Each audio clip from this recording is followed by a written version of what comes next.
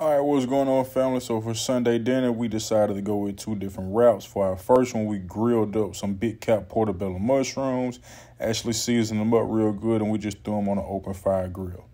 And then for our second route, we decided to go with some fried king oyster mushrooms. And then from there, we made some homemade tortilla wraps that we make usually from spelt flour and water, and just pretty much season the spelt flour, add some water, and then kind of roll it out into dough. And then we fry those up. So we coated both wraps basically with some kale. We also threw on the grill some zucchini and squash. So we just pretty much added zucchini and squash to both wraps.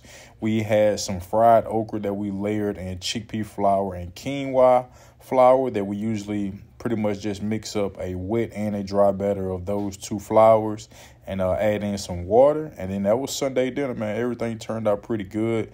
ABSM 30-day detox, first cooked meal of the week.